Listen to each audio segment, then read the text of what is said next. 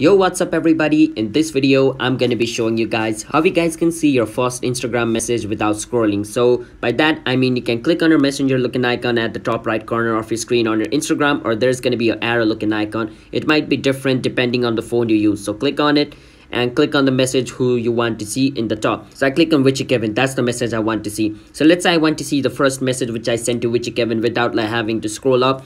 What I need to do is, now before I tell you the trick, if you guys are new to our channel, want to step, then don't forget to hit the like and subscribe to our YouTube channel with notification on. Let's move on. So on my phone at the top left corner of my screen, you can see 5:33. So it's going to show you the current time right now, and it's actually on red right now. What you want to do is click on that part on your phone. All right, click on the timer. Even if you're using Android, you want to click on that section of your phone. Once you click on the timer icon, it's going to scroll you all the way up to the top on your first message. All right, if it doesn't work in the first try, make sure to tap multiple times until you reach the top message. So I only had only like 5 or 6 messages over here. That's why once I tapped on it, it straight up bringed me to the top at once. But if you have like thousands of messages, in order to reach the top, you need to tap on the button multiple times. One time you tap, it's going to bring you half the way. Another time you tap, it's going to bring you to the halfway. Another time you tap, it's going to bring you to the halfway. Just like this, keep on tapping until you reach the top. All right, so that's basically how you guys can see your first Instagram message without scrolling. So if you guys found our video helpful, then don't forget to hit the like and subscribe to our channel. One to step.